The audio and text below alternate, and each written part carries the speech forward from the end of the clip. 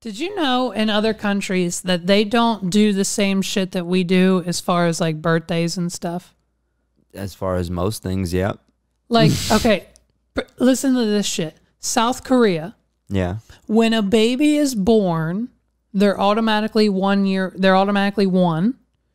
And then on January 1st, after they're born, they're two. Oh, wow. So me and you would be the exact same age if we were born in South Korea because we were both one on May 9th and November 21st, November 20, whatever your birthday is. And so then on January 1st, we would both turn two. Oh, wow. So everyone's birthday is on January 1st in South Korea. Everyone changes their age on January 1st in South Korea. Oh, shit. I should live in South Korea.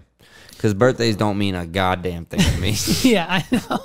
And it sounds like it don't mean anything to them either, and I like their style. Isn't that interesting though? Wow. No, that's weird. How'd you find that out? That's craziness.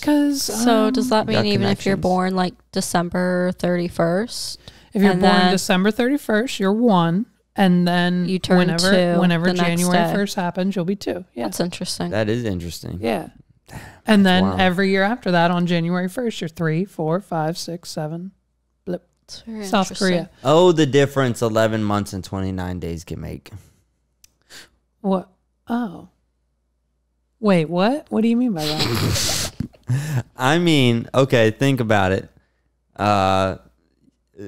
Sometimes even just somebody who's like a year younger, especially when you're a kid, you're a 7-year-old. You don't want to hang out with like no 6-year-old because a 6-year-old is on some dumb young kid shit. Oh, right. But in South Korea, if you're both 7. y'all both 7. Yeah.